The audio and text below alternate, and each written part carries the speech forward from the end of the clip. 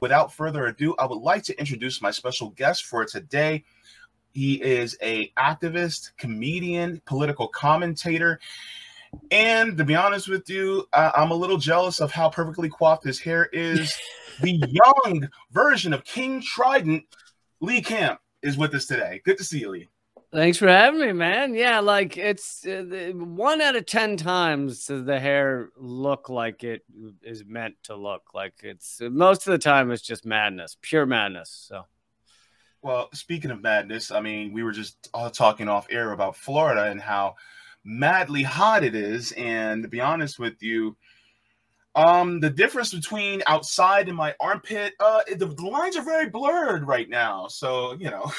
A lot of people call Florida the armpit of the nation. So, well, is that all they call it? Because trust me, I can come up with better analogies than that. But, but one of the first questions that I actually have for you that I wanted to get into, and this really is about your political evolution. So, some know you through the important work that you do through political commentary and advocacy. Others know you through the work as your work as a comedian. How did your political beliefs evolve into the values you have now, and how greatly did it shape the content of your comedy?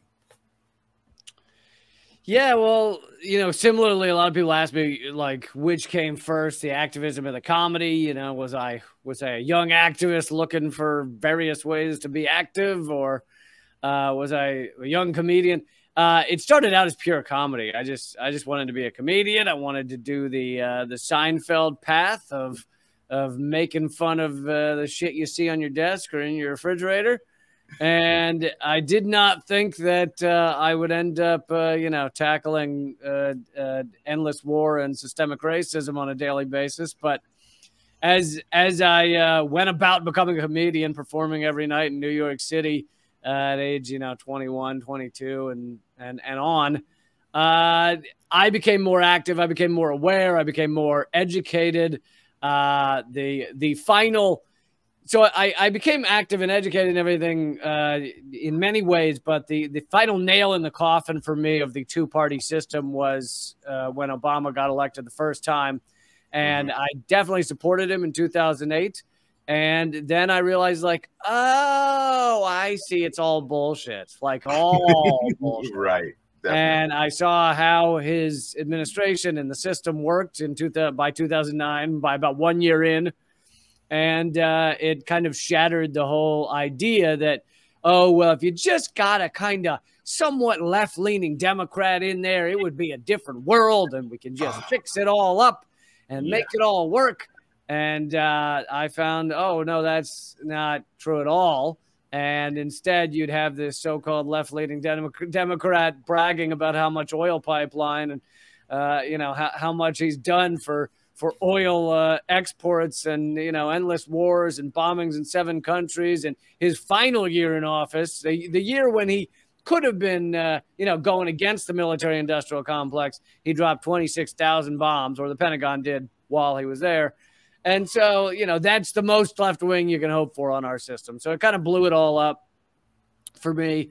And I went from there. I mean, most of my stances, though, have not really changed since that time. Like, you know, maybe some tiny specifics, but in general, I've been saying the same shit since 2009, 2010. But, you know, that doesn't stop people from acting like I have made some kind of crazy pivot because they find one topic they don't like, you know, that it's amazing how many people will claim to be watching my stuff a lot, and then suddenly they'll see one of my clips on climate crisis and go, "Wow, I can't believe you suddenly decided to believe in this." It's like, dude, I've been talking about it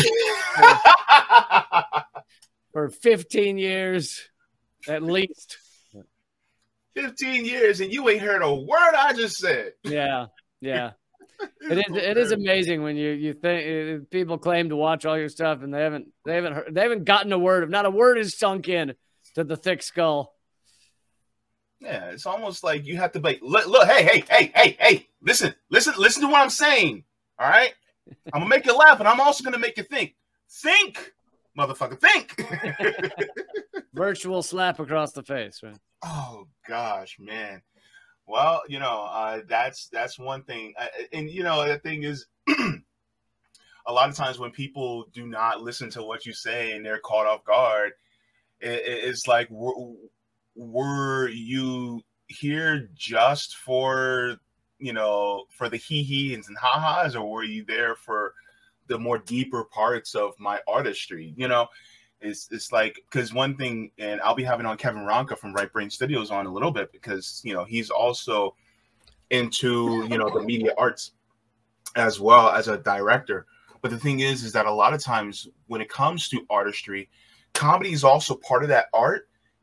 And a lot of times art is also used as a tool in order to inform as well as entertain. And so, I think that blend helps. But the thing is that people have to be paying attention. And sometimes I feel like sometimes we're just too out of sorts to really pay attention. Yeah, that can happen, but you are right that comedy is one of these arts that can be used to influence people or to make them think or to give them new ideas. And part of the reason that I started putting my activism and my politics into my comedy was, it kind of occurred to me, it was like, I'm on stage. I was often, in my early years in New York, I was often on stage 3 times a night doing, you normally get like a 10-minute set. So it wasn't like we were doing hours every night, but so I was doing 3 sets a night in front of crowds that didn't know me, didn't know anything about the comedians. They just went into a comedy club to see a comedy show. And so you were not preaching to the choir. You had all sorts of people, especially in New York City. And it occurred to me, it's like, wow, there is kind of no art form left where you are speaking however you want, no gatekeeper. You get on a stage and people have shown up to just hear your thoughts. Yeah. Like, there's little bits of, there's a few monologuists left in the country. There's a few maybe poets, but even poets, of course, are usually reading from a script that they've written. But true. But so if you take like maybe poets, maybe comedians, but there's almost nothing left where people just walk into a room and say, let's hear what's coming out of this guy's noggin. And so I was like, well, I think I feel like if I'm going to be doing this rare art form that's still remaining in this country, perhaps a lot of what I say should have some sort of deeper meaning, some sort of deeper quest for peace and sustainability in a better world.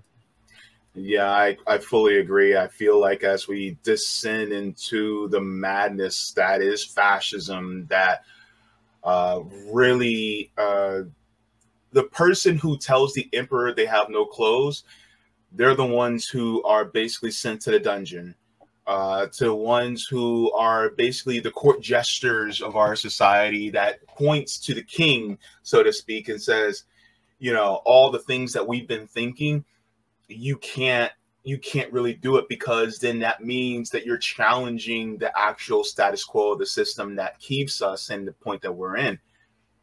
Which is why I really do feel that comedians, especially ones that punch up, are in more rare form today, which is one of the reasons why I actually want to thank you for the work that you do, because you consistently punch up at the system and at institutions that are really just horrible for all of us, mankind alike. So thank you.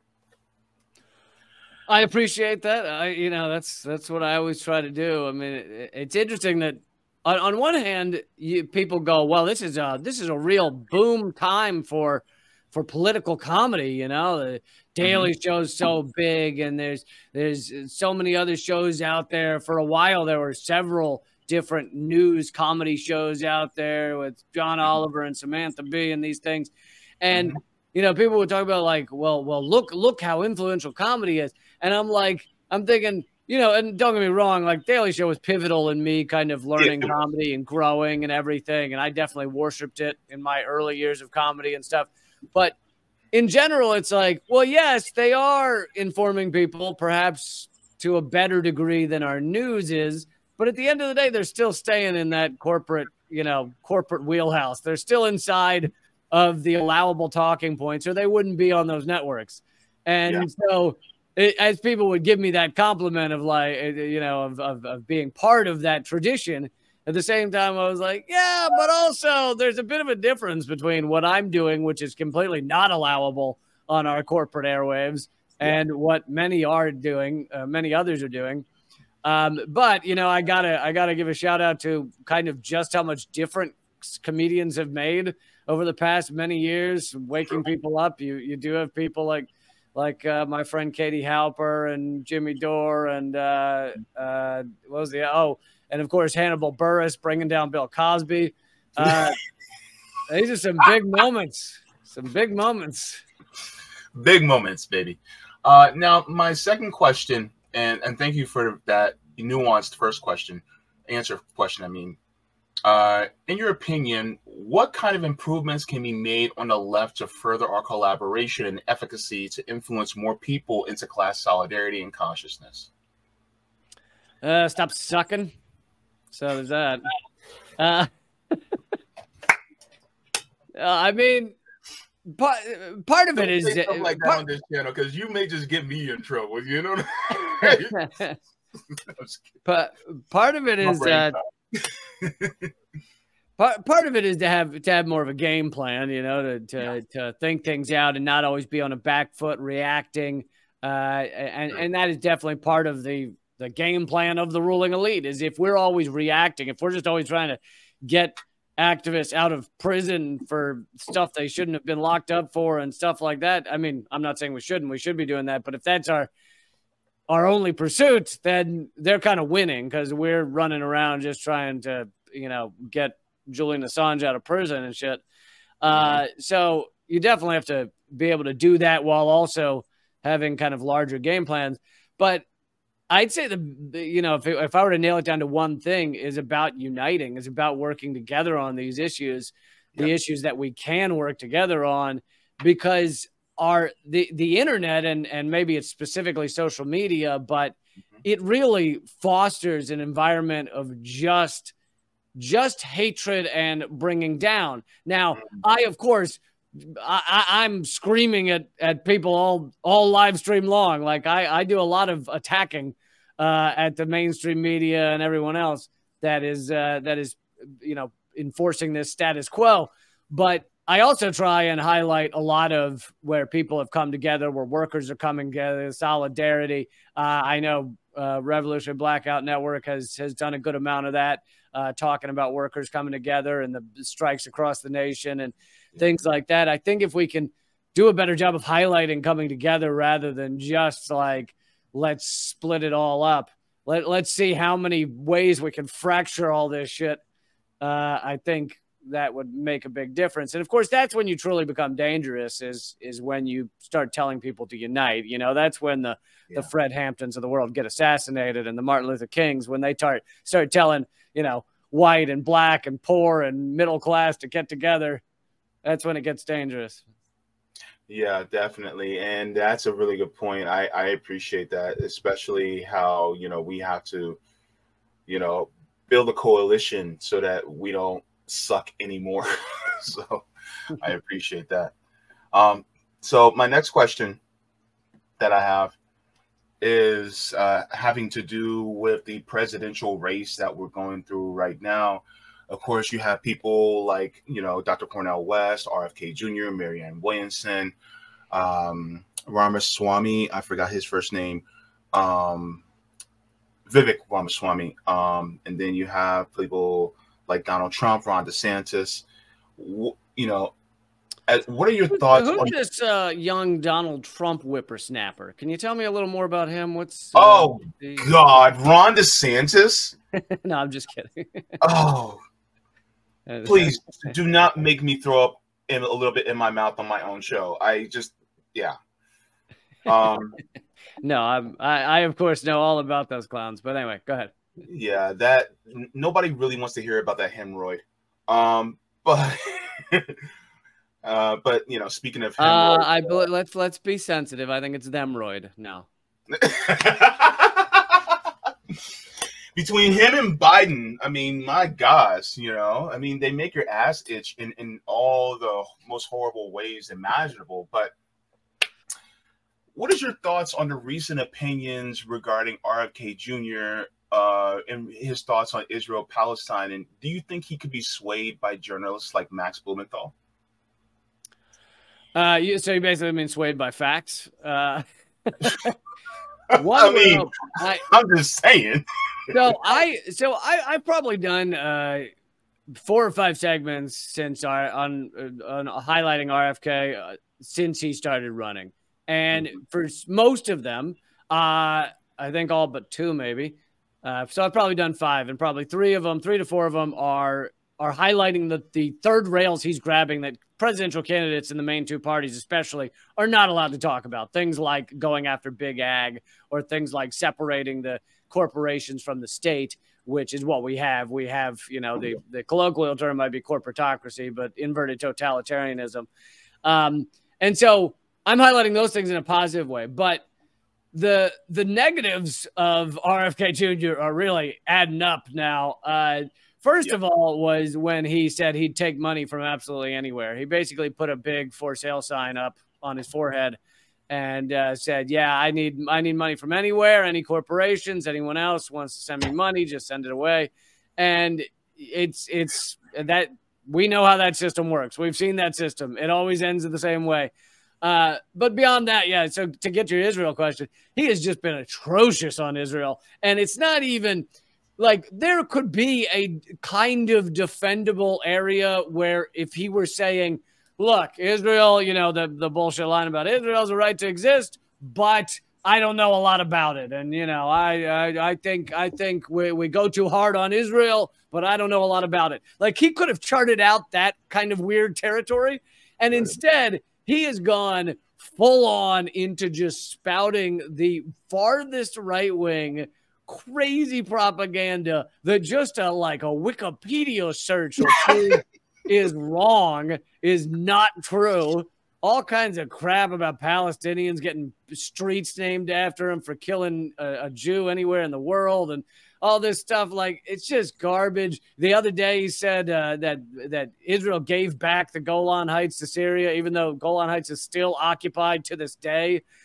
So it's just right-wing garbage. And to me, what it shows is either that he's lying, in which case he's willing to just lie because he thinks it's the easiest way to get elected is to stay in that pro-Israel camp and take money. He's got to be getting money from the big Israel donors.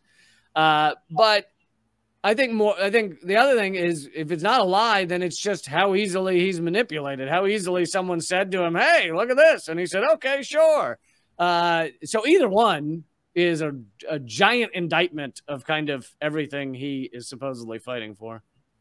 Yeah, and my thing is that if he can easily be swayed by the Israel lobby, then he could be swayed by the Joint Chiefs of Staff. He could be swayed by the CIA. He can be swayed by the Pentagon. He can be swayed by Raytheon and Northrop Grumman.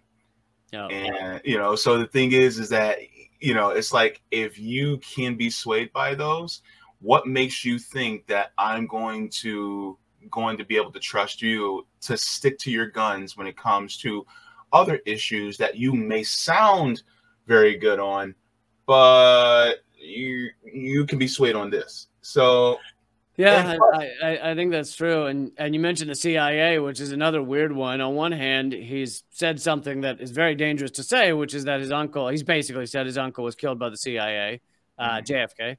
And, that's a dangerous thing to say. But on the other hand, he also seems to very much defend the CIA, where he says, oh, I would fix it as president, but, my daughter-in-law's ex-CIA, and the CIA is filled with thousands of wonderful, brave men and women. And so he just basically says, oh, they may have assassinated a president, but, they're still good folks. Like, it's a bizarre take. It's a hot take. They can shoot somebody on Fifth Avenue and they wouldn't lose any votes. What does that sound like? True. Gosh. Anyway, we can go all day on that one because that just, I was just like, what? I mean, there's some very sus, even me saying that is just you know, even me saying that is putting it lightly, but it's whatever.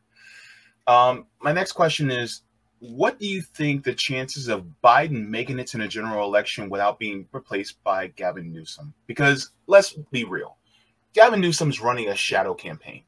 I'm thoroughly convinced of that. My comrade Sabby Sab, she talked about it as well on her channel, that she thinks that it's a shadow campaign.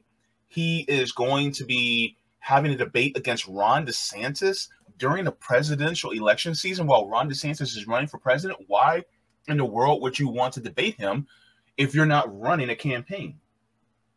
Your thoughts? Yeah, it's very possible.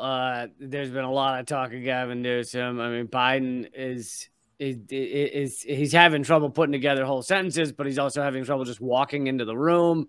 And so I don't, like, even without just joking about it, I don't know how you fake that presidential campaign if the guy can barely give a speech, even from a teleprompter. I don't really know how you do that. So it is possible that they're kind of just prepping this. It's also possible that they're just thinking, well, we'll have Gavin Newsom in the wings in case something happens, in case Biden dies, in case Biden falls off a stage and bashes his head. Like, who knows? But basically, we'll just have him ready. He'll be the understudy. He'll be waiting in the wings. So it might not necessarily be like the whole Democratic establishment just knows that it's going to be Gavin Newsom. But I mean, to be honest with you, I honestly do think that somebody brought this out.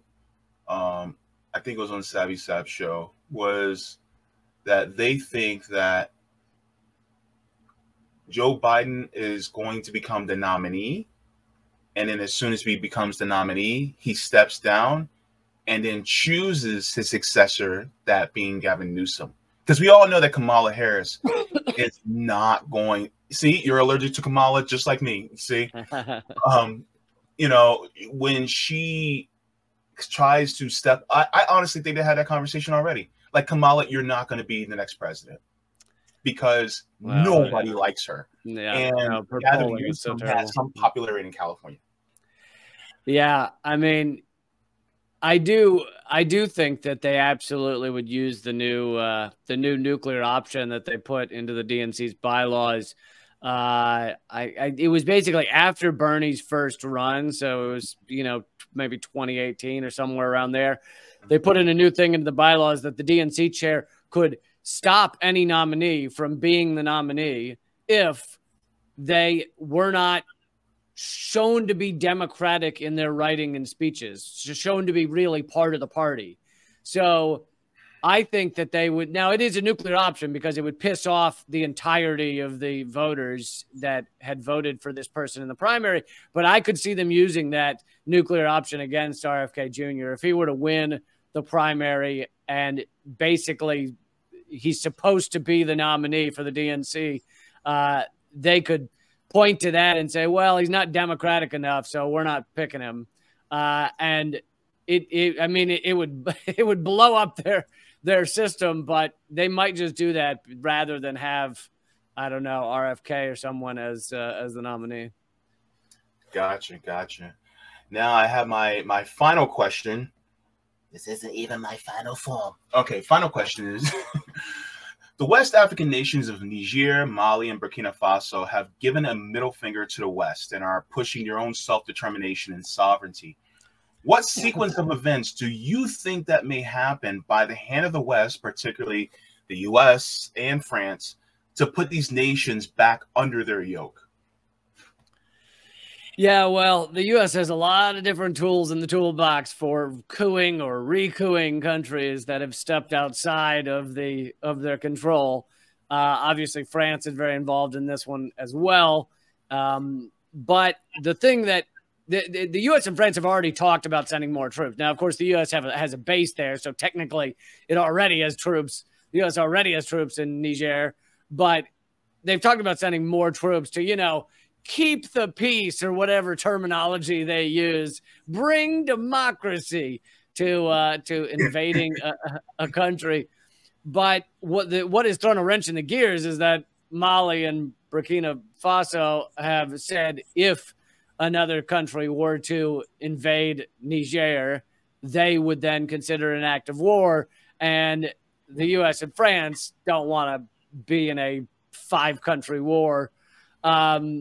So it seems that the U.S. and France will probably more likely use their other tools in the toolbox, which can also be deadly, such as economic war, sanctions, various soft power techniques, obviously endless propaganda, which has already begun. There's a lot that can be done, and I think we should watch as much of it is done. Lawfare really is the tool of choice of the U.S. empire in the most recent years. It's very rare that we nowadays just go and shoot a president because they're in our way.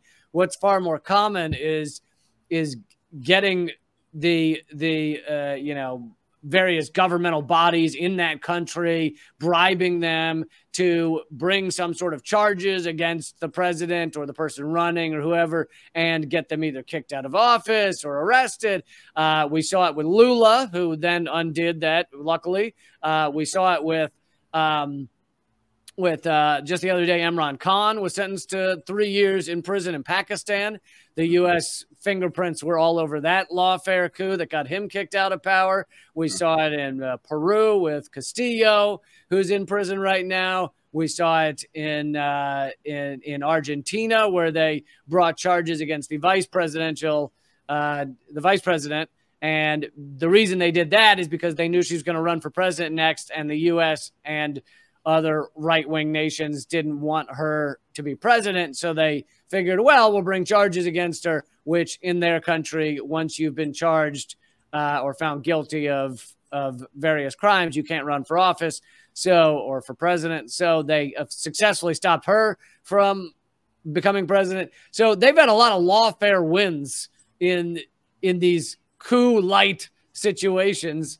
And I think that they'll probably, do their best to use those type of things in Niger. But it is certainly more complicated when it's a military coup. And, well, they did the same thing in Burkina Faso against Sankara, back then. So, I mean, they literally took one of his friends and then they used him through, bribery and influence. And then they end up killing Sankara. So if they did it before, then that's something that I think they'll do again as well. Yeah. There are a lot of options. I think the reason they've shied away from the assassinations is just because people are getting better at investigating those things. Yeah. And there's a lot more people talking about it that are against the empire, for sure.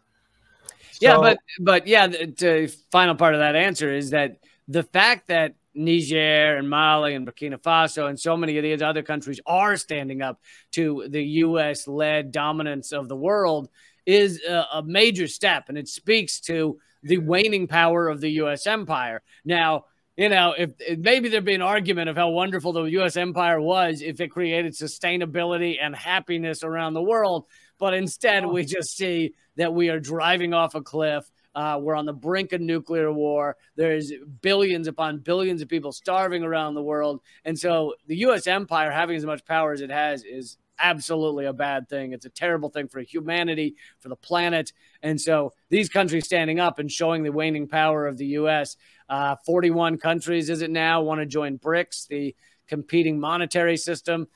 These are all big steps in a massive shift of the geopolitical, economic, and otherwise order. Yeah. And that was my last question. Look, I appreciate your political commentary, your analysis, because it is very nuanced and is very insightful. So I appreciate you coming on. Please let everybody know where they can find you as well. Yeah. Let's see. I got a bunch of things to tell people about. I have my first global Zoom comedy show that I'll be doing September 2nd. It's a Saturday, and that's at leecamp.com. Most everything's at leecamp.com, so you can check it out there. But so if you want to see the comedy show, check that out. But also, I am the campaign manager for a grayish brown rock that I'm running for President of the United States. And I think it would just be much better than anybody we've ever had sitting in the Oval Office. So that's at yardrock2024.com. And I think people should go check out the platform of Yard Rock 2024 and see what he stands for, because it's some good shit, you know? Wow. Okay. Thank you so very much for informing me and the audience about that. Very much appreciated. So just as well, if anybody would like to, you guys can also go to the links down in the description below to get all the links to Lee Camp as well. You could also have links to his YouTube channel as well as to his Twitter. So if he says anything right, then you can high five him in the comments on YouTube as well. Lee Camp, it was a pleasure and it was a privilege to have you. Thank you so much for coming. You're too kind, man. I really appreciate it, and I wish you all the luck with your show as it continues. So, thank you so much. Take care. Thank you. All right. Bye-bye.